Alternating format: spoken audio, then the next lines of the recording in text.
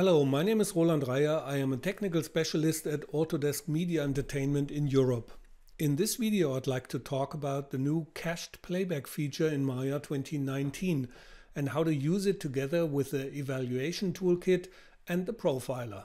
About 6 years ago, Nicolas Devaux from the French company Cube Creative made this wonderful animation of giraffes diving in an indoor swimming pool. The company was kind enough to provide us with an original scene of this animation so that we could use it to test the new parallel evaluation in Maya 2016. I have now retrieved this scene to test the new Cached Playback in Maya 2019. As you can see, the performance with a complete environment is not so good, so I will first switch off all objects that are not necessary for the creation of the animation.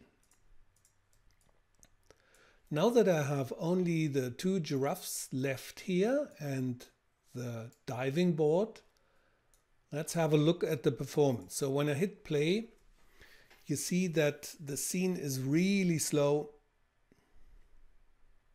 We start with something less than 1 frame per second and then it gets a bit faster. And you know, the maximum that we can reach here is about 2 frames per second.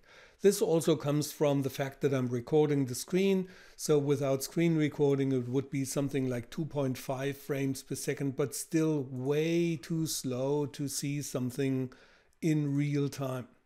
So what animators have to do when they have a scene like this, and many scenes like are that very slow, they have to go to the Windows menu and start a playblast. So what playblast does is to record the screen, maybe in a smaller resolution. That takes, of course, as long as it takes to play the complete timeline. And then it compiles a video that lets you see the animation in real time, whatever that frame rate would be. So I'll hit escape here to interrupt that. Here you see the little video and how it plays in real time. Of course, you cannot tumble the camera anymore because it's baked into the video. Our engineers found out that the animators do this every 5 minutes and it holds them up for at least 2 minutes, which is a lot of time during the day. So let me close this here. So I can now play around with the scene and try to turn off things and try to play around with the giraffe rigs to make this a little bit faster. But there's also a way to properly analyze the scene. Here in Windows and the general editors, you will find the evaluation toolkit, which is a toolkit that allows you to analyze the scene and turn on and off various features of the Maya core. So for example, you see here that the evaluation mode is still set to the dependency graph evaluation method, which is a serial one core evaluation method, which of course is much slower than the parallel evaluation that was introduced in Maya 2016. I can actually see this evaluation method in the so-called profiler. You can either launch it from here or under Windows General Editors, the profiler from here. So the profiler works so that you start the recording and then it would record up to 20 megabyte in this example of data from the evaluation of the current scene. I hit playback and as soon as you see some data appearing here in this window, you can actually stop it. These are the 20 megabytes that I was talking about. Then you highlight one of these frames and hit A to frame everything and to have a look at it. What do we see here? As I said, we are still in dependency graph evaluation, and this works so that in the first pass, the so-called dirty propagation puts all the nodes in a certain order that is necessary to get the proper results. And then in the second pass after this first one, all nodes are actually evaluated or calculated their final positions. So for example, we see the two giraffes here in this region, and that's why it takes so long. So the whole scene or this whole frame took over 700 milliseconds, 720 milliseconds. So it's no wonder that it's pretty slow actually.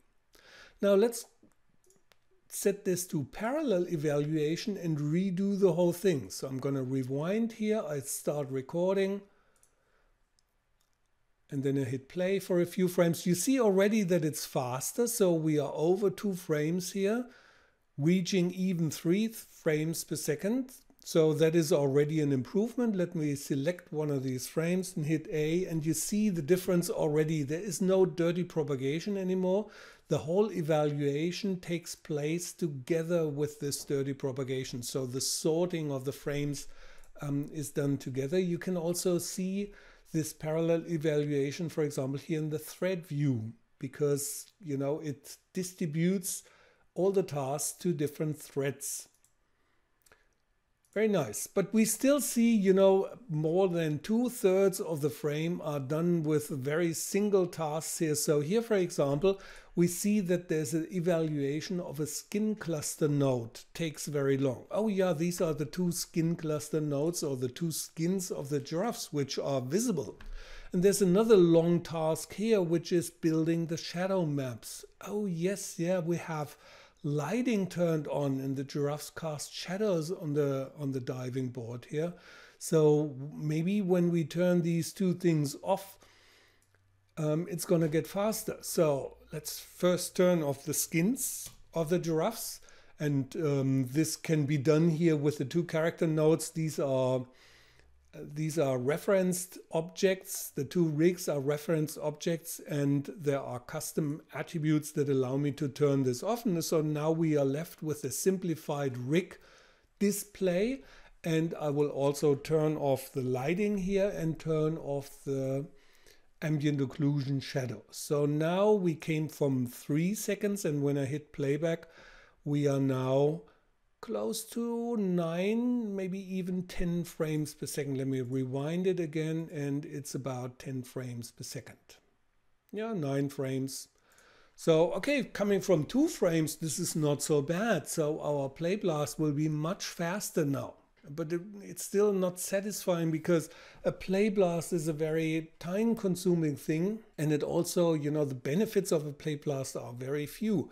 I cannot tumble the camera, for example. I cannot just switch to another camera. We have some other cameras here that I could use to look through and see my animation once it is calculated from this camera. So we need to do a little bit more to reach real-time playback directly from here.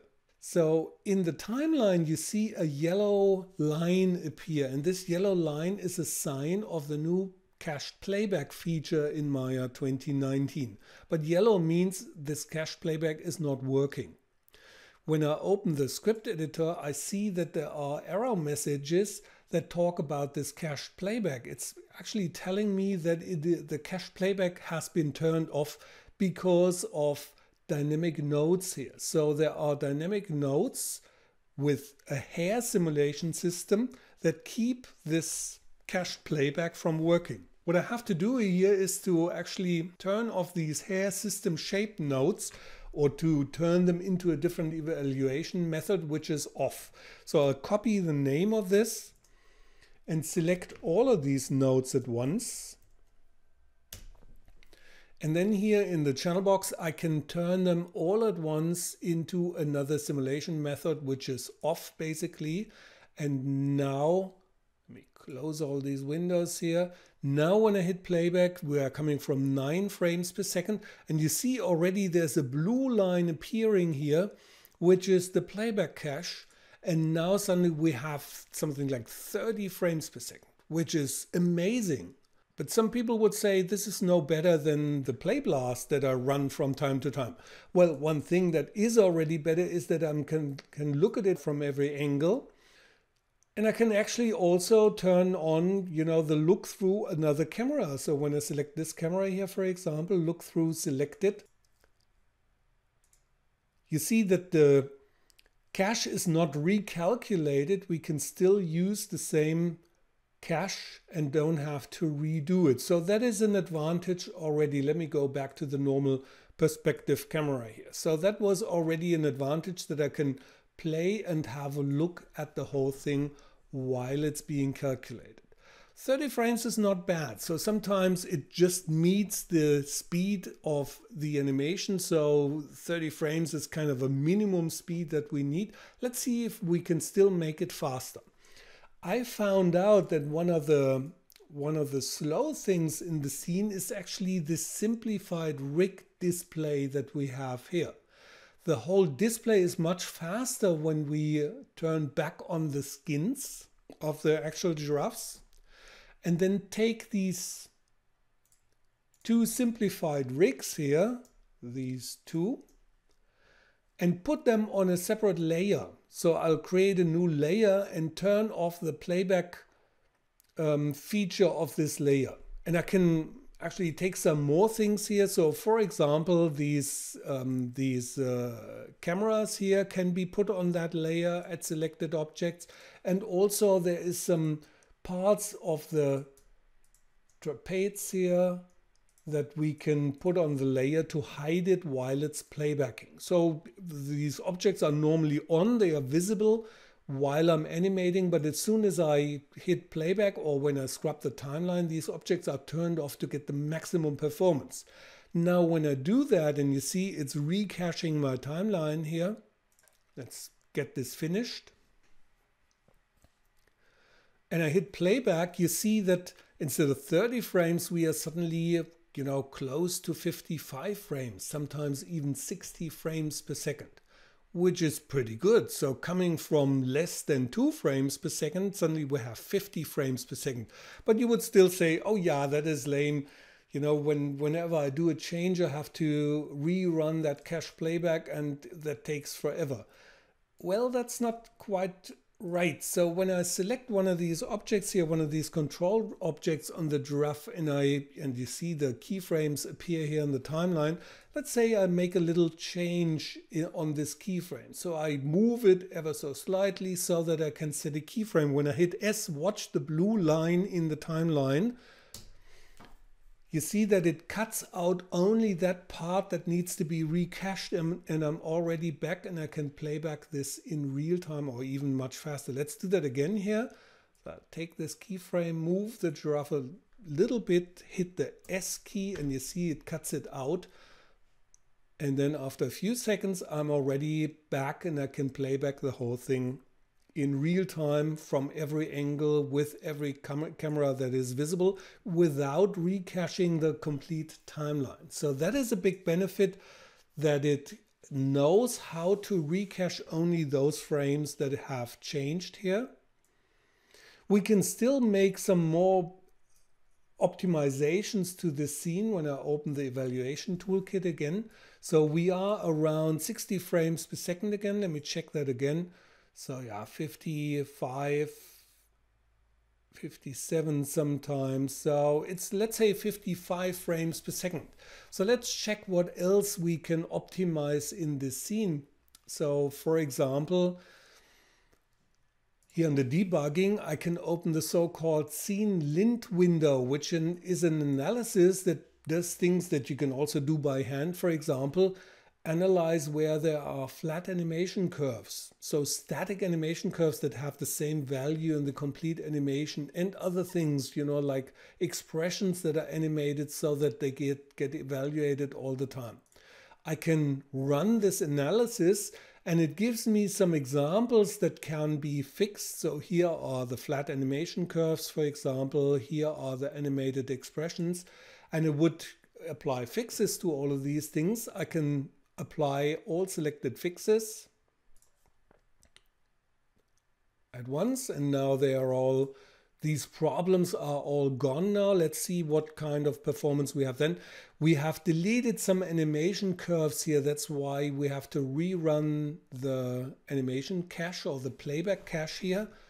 But after that, as soon as that is gone through, it should be even a little bit faster than the 55 frames per second that we had before. So you see we are above 55 already. Let's finish that and see what the playback speed is now. So 58, 59 sometimes even, so it's getting even a little bit better. So now we have the distance to the 30 frames per second that we need to have 2 more characters in the scene, for example, or to turn the lights back on if you really need to see the lighting effects in your scene. So this is the new Cached Playback, and the use together with the evaluation toolkit and the profiler. This is how you can analyze your scene and speed it up so that your animators can work really in real time and save a lot of time in the future of the animation. Thank you very much.